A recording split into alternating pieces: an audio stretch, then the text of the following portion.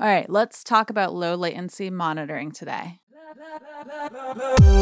All right, so the option that we're talking about in Pro Tools today is under the options menu at the top of your screen. And it's this bottom option here, low latency monitoring. And I think the default is for it to be off, but you can check it off and turn it on. So when the checkbox is here, it is on. So right now I have low latency monitoring on. And basically latency is like a technical, my understanding of it at least, is that it's like a technical computer person way of saying delay, right? It has to do with how long things take to process.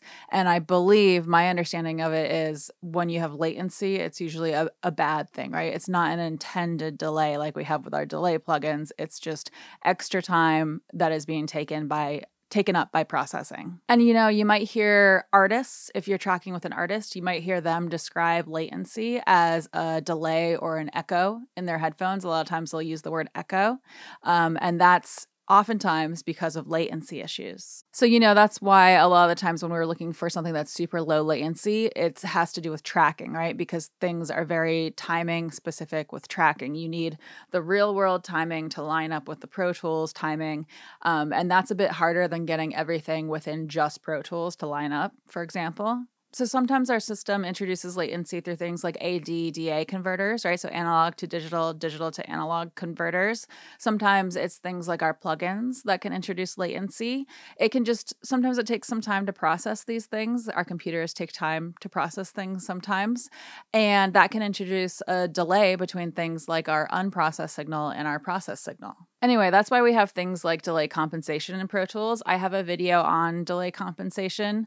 I don't remember how extensive I got with it, but I'll put a card up on the screen for that if you want to check that out. I'm not going to go much into our delay compensation system within this video, but sometimes we need more than just the automatic delay compensation system that we have within Pro Tools, and that can be why you might want to introduce this low latency monitoring. So one thing that I've been doing, and if you saw some of my videos from a while back, is that because of the latency that's introduced when I'm tracking in Pro Tools, I have been actually monitoring through my console software and then muting my tracks in Pro Tools. And now what I've realized is I can just use low latency monitoring and it effectively does the same thing. So talking about what low latency monitoring actually does is, for example, if you're tracking and you have a track that either record enabled or you have input monitoring enabled, what it'll do is it'll just automatically mute that track for you. So you don't hear that delayed signal, that signal that has latency introduced.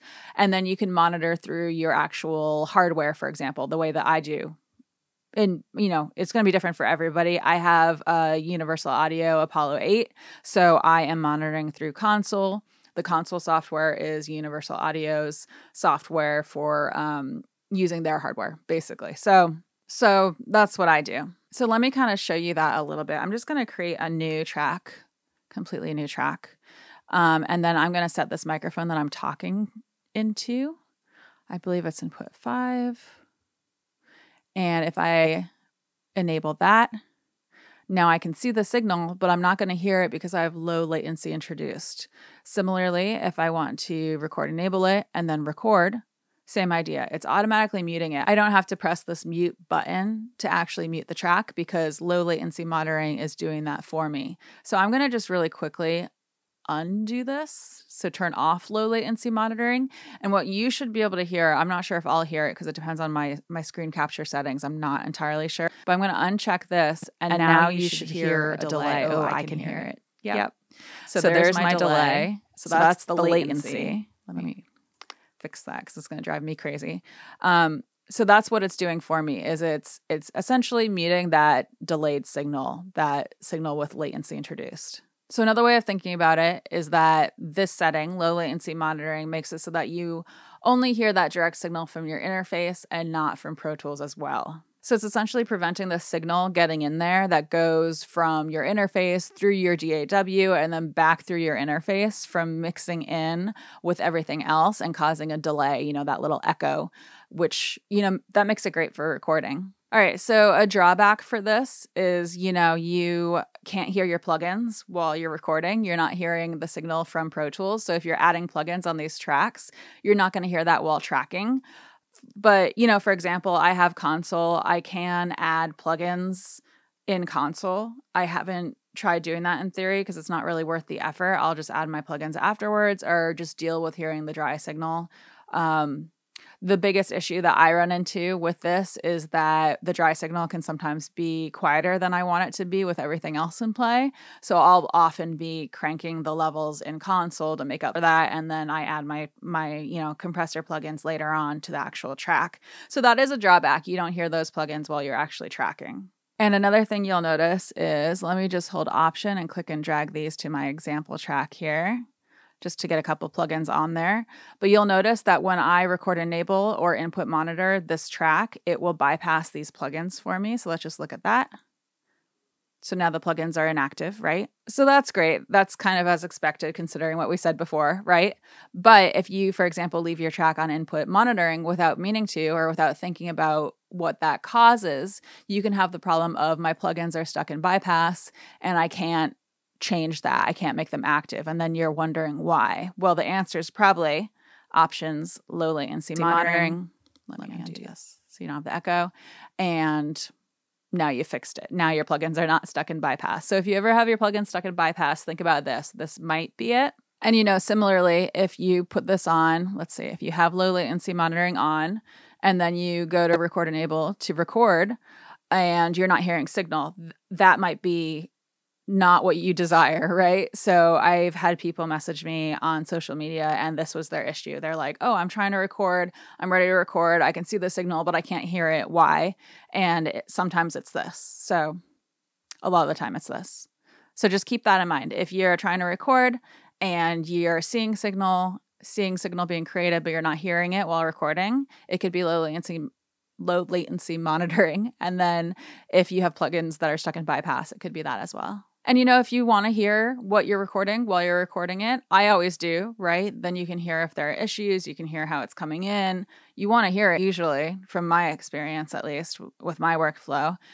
Just keep in mind that you can figure out, whatever your hardware is, how you can monitor directly from your hardware. So for me, that's going to console and making sure that those tracks are unmuted and I can hear them directly through console. And another thing to keep in mind is I think that this option actually goes away if you're working in an HD system. So if you have an HD system, you might not even have this option.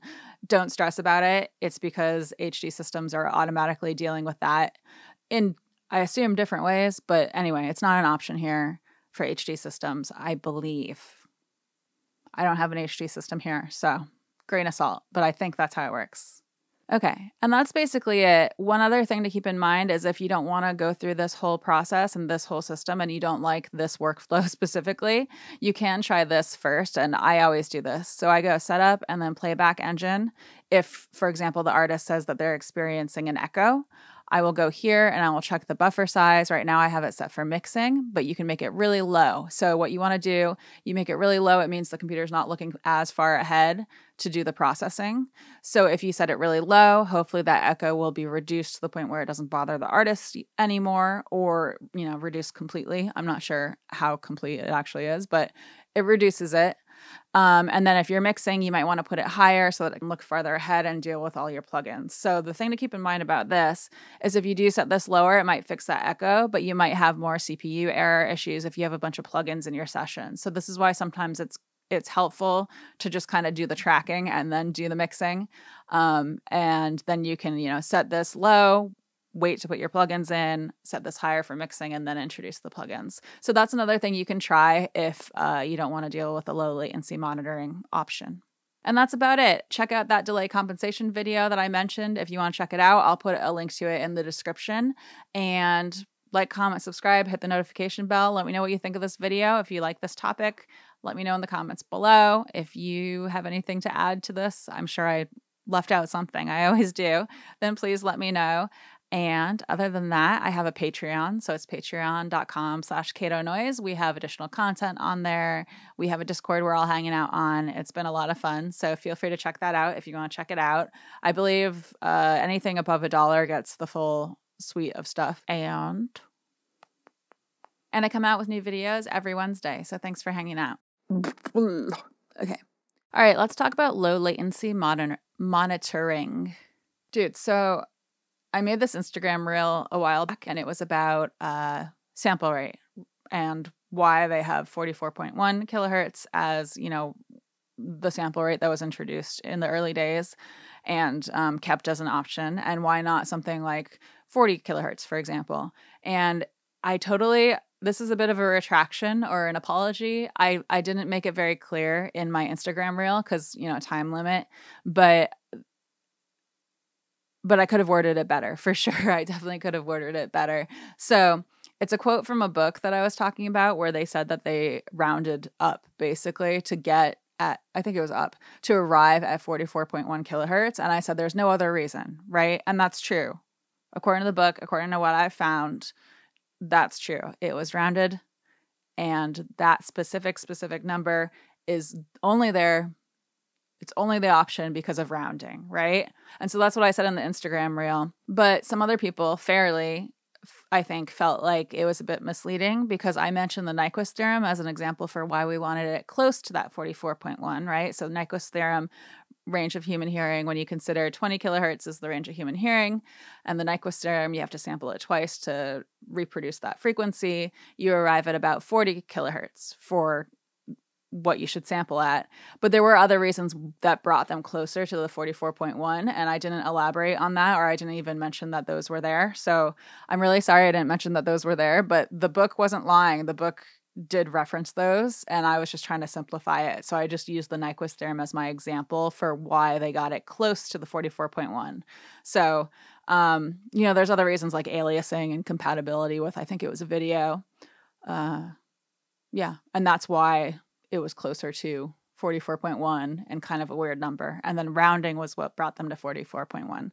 So I just wanted to clarify that. I'm sorry if my Instagram reel was misleading, you guys. I try to be very thorough, but, you know, it's bound to happen eventually. So please forgive me. Anyway, that's my little blooper. I hope my screen capture is still going. I'm going to find out. Okay, bye.